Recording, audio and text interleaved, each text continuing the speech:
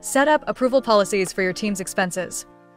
In your Policy tab, go to the Approval section and select Expenses. Here you'll see your default expense approval policy.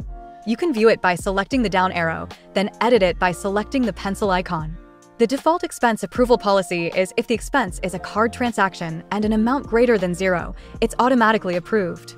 If the expense is a reimbursement with an amount greater than 0, a manager must approve.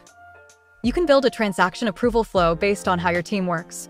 For example, for a basic setup, set any admin to approve all transactions.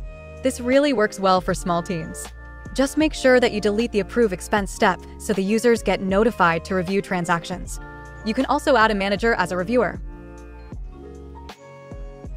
If no manager is assigned, then they are approved by admins.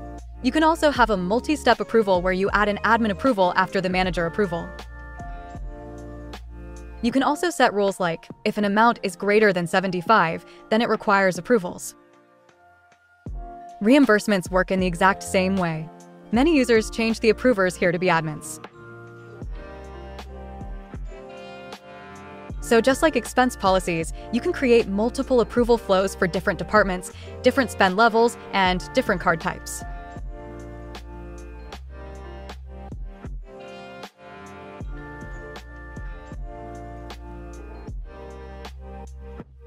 Once your default approval policy is set up, after a user makes a card transaction, it goes into the Accounting tab when it clears after about 2 or 3 days.